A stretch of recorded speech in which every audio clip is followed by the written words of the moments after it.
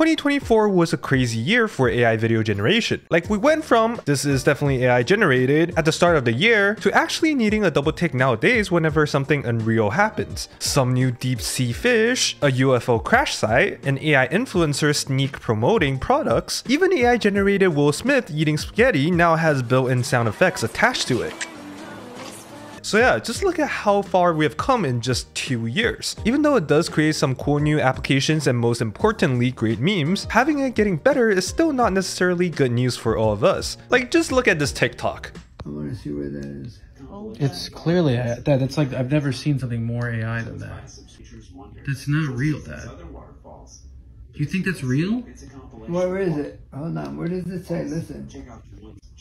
It's clearly fake. It's. Would you be quiet so I can hear where it is and I'm gonna look it up on Google Earth? It is getting strikingly difficult for a lot of people to know whether something is AI generated or not, especially with the increase in realism that these AI video generators can create. So as the good old saying goes, keep your friends close but your enemies closer. For today, I'll give you a brief rundown at all the current AI video generators, what they are capable of, and how easy it is for you to get your hands on it. But before we dive into it, let me just share with you an RTX 4080 Super giveaway sponsored by NVIDIA that I will be running during their GTC event between March 17th and 21st, 2025. During GTC, which is NVIDIA's annual flagship AI and developer conference, there will be various big announcements, events, and sessions you can attend both in person or virtually. This is one of the best times to learn from global experts on how generative AI is impacting industries and society as a whole. This includes virtual sessions where you can attend special training, live stream demos, and exclusive talk live streamed from the venue. With a wide range of topics like how to build an agentic AI blueprint using the best tools and frameworks hosted by the Director of Engineering from NVIDIA, and sessions by special guests like Accelerate Inference on NVIDIA GPUs hosted by the CTO of Together AI. So you can virtually discover the latest breakthroughs in generative AI and NVIDIA technologies from subject matter experts at GTC25. And by virtually attending these sessions, you can join my giveaway for an RTX 4080 Super. All you have to do is to take a selfie of yourself attending the live virtual sessions that are available during GTC, submit it down in my Google Forms, and boom, you can learn and possibly earn a GPU at the same time. And of course, the yearly banger keynote by the NVIDIA CEO Jensen Huang will be happening on Tuesday, March 18th at 10 AM Pacific time. So definitely don't miss out on that. For all GTC sign up links, I'll also leave them down in the description, so go sign up now. And thank you NVIDIA for sponsoring this video. Right now, there is an insane amount of video generators on the market. We have Sora by OpenAI, Minimax by Hilo AI, Kling 1.6 by Quintao, Pika 2.0 by Pika Labs, LTX Video by LTX Studio, Hunyan Video by Hunyan, Movie Gen by Meta, Cosmos by NVIDIA, Ray 2 by Luma AI,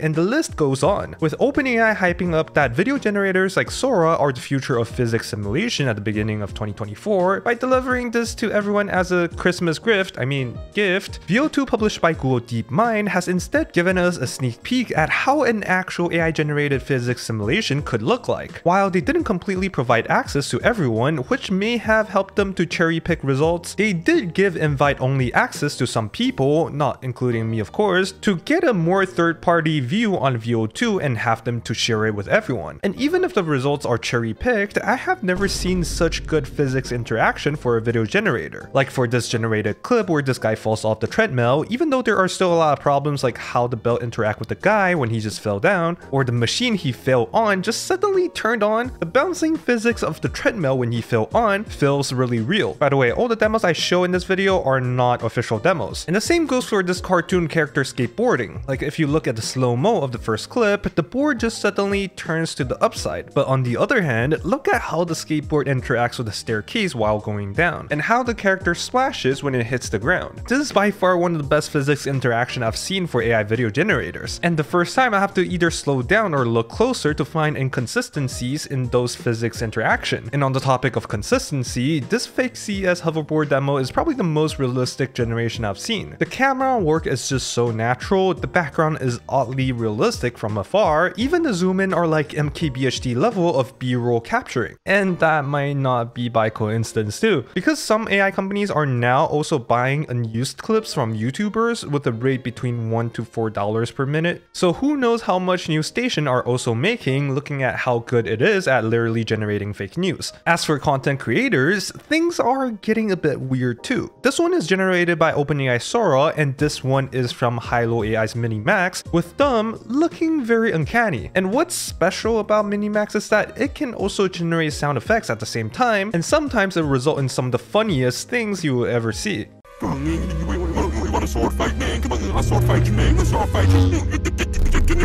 On the other hand, it's currently one of the best AI at generating from an initial image, as it understands the key subjects inside an image really well and can break them apart. So a lot of people have been generating images with Midjourney to get really high quality initial image and have these models to create videos out of it. So a lot of people has been using it to create some pretty interesting content and have them look really realistic, because the authenticity of a video is much higher than an image. And a lot of people, like what you see at the start of the video, believe these videos are real. And in its latest update, it is now able to consistently generate a character and generate multiple scenes with multiple prompts at once. The only downside is that it's better when you prompt it in Chinese. But if Chinese is not a problem for you, another Chinese company called Quintao is also catching up with their Kling 1.6 that can generate some pretty nice sci-fi content, and also one of the best at doing initial image video generations. But the range of motion feels much more limited to still or cinematic shots. But for more stronger control or more unique effects, Pika Labs 2.0 video generator are pretty good at grounding content for more than just faces. And in their 1.5 model, it could make special effects like squishing, blowing anything up, and hydraulic press literally any subject within an image and turn them into videos. In the latest version, you can also add in anything from a picture. But so far, all these video generators I have mentioned are closed sourced, so you gotta pay them to use the generators and they get to keep their secret from everyone else. One of the strongest driving forces for development in the field is the open source models that are released for everyone to run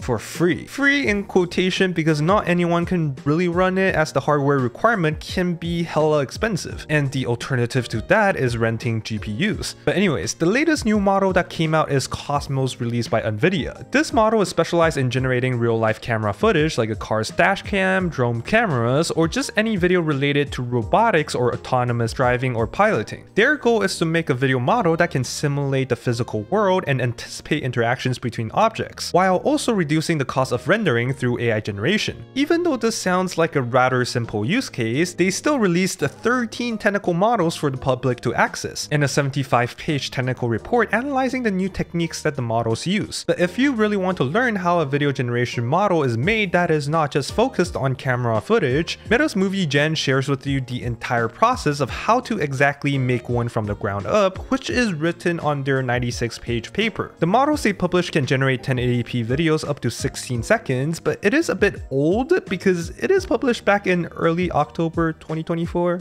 Yeah, that's a bit old in AI terms. So if you want quality, 100 video by 100 is probably the current best open source video generation model right now. Released in late November, along with a paper that has an architectural breakdown on its model, it's a 13 billion parameter model that requires around 16 GB of VRAM. It's just that one generation takes up to 20 minutes with the current optimization the open source community has made. So the faster alternative would be LTX Video by LTX Studio, which is a faster alternative where it can generate 1 second of footage in 1 second on an H100. And that's the thing about open source or open weights models. People can use what they want, fine tune what they want, and have control over what they want to develop. If you want to generate your car, you can generate one, given you know how to do that and have the hardware to do that on. Some people have even fine tuned it to make generations even more realistic. And that is the beauty of open source. But anyways, ever since the Will Smith benchmark is getting saturated, as it is getting way too close, looking like the official ground truth, it's funny how the table has turned where Google finally has a lead in one of the fields of AI. Maybe it was just a matter of time. And yeah, I hope you have learned lots about the current state of what video generators can do, whether it's free, paid, or invite only. And if you want to learn more about the research side of things, definitely check out my newsletter where I share the latest and the juiciest research papers that I might not have time to cover in videos. Definitely check out my issues breaking down Meta's Movie Gen and Hunyan's paper if you want to learn more about them. And thank you guys for watching. A big shout out to Andrew Lescelius,